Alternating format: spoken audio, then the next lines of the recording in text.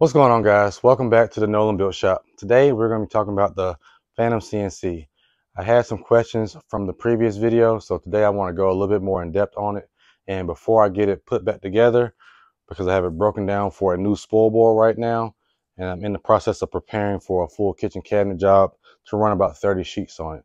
So before I get it all put back together, I'm going to break down and give you a closer look on the CNC. All right, so the CNC I have here is the T-Series ATC 510. That means I have a automatic tool changer back here. And right now, we're going to talk about the Phenolic bed and the vacuum setup. So this is a Phenolic bed instead of having an MDF bed, and it comprises of 4 zones. So this is one zone, this is the second zone, this row here is the third zone, and then those back 6 holes are the 4th zone. And these are where your zones are controlled by. So you have these valves here to control each zone. So this CNC is running a 16 horsepower ATC Spindle, and with it being ATC, it requires compressed air. And with compressed air, we come down here, and the CNC, this is where your main connection is going to go in. This is an add-on for me. This is where the main connection is going to go in. You have this as your initial filter. You have a filter up here on your Z-axis, and then you have another filter down here. So pretty well filtered, and of course you're still going to want to run your own filter from your air compressor as well. And if you want to take it up the way it should be, you should get an air dryer as well, which is something I want to get in the future. This CNC features an automatic oil changer. The oil changer is so that you can oil your parts for your moving parts on your racking pins and your ball screw, and you can do that from the controller itself using the, we see the oil or coolant button. I can't remember right now. These are my 2 rotary vane pumps. Basically, they exhaust here and there, and the inlets are coming through here, and underneath there they tie together into one and then go up to the front of the unit to be able to pull suction through all of those holes. This is the automatic tool changer holder back here. It has 8 tool changers, and this is a cool thing that I like about it. You can basically change your tools with one hand with this setup for ER32 collets. So I think that's pretty cool to have that set up there versus having to take it over to a vise on a workbench or something.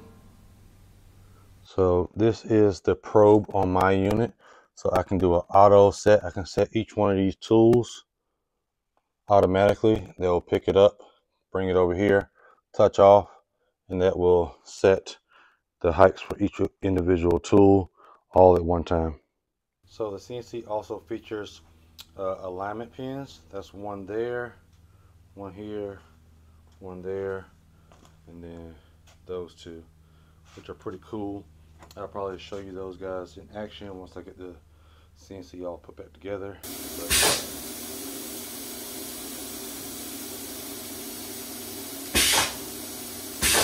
So the CNC is rack and pinion on your X and Y, and then it is ball screw on your Z. So this is the main controller for the CNC.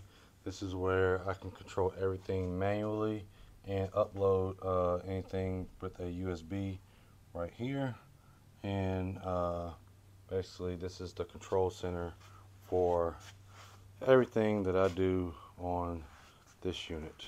Alright guys, let's talk about the power supply that you need for the CNC. So this CNC, the 5x10, requires a 50 amp breaker for the actual power to the unit, a 30 amp breaker for the rotary vane, another 30 amp breaker for the other rotary vane pump for your vacuum bed, and then you need a 30 amp breaker for your air compressor or whatever your air compressor requires. This is a 60 gallon air compressor. A bigger one may need a different breaker. And then you need 30 amp for your dust collection. Depending on what dust collector you have, you may need a bigger one as well. So basically right now I have 4 30 amp breakers and 1 50 amp breaker running the CNC operation itself. So think about that before you buy your machine, or just let you know that's what you're going to be putting together after you buy your machine, or to get prepared for your machine to show up.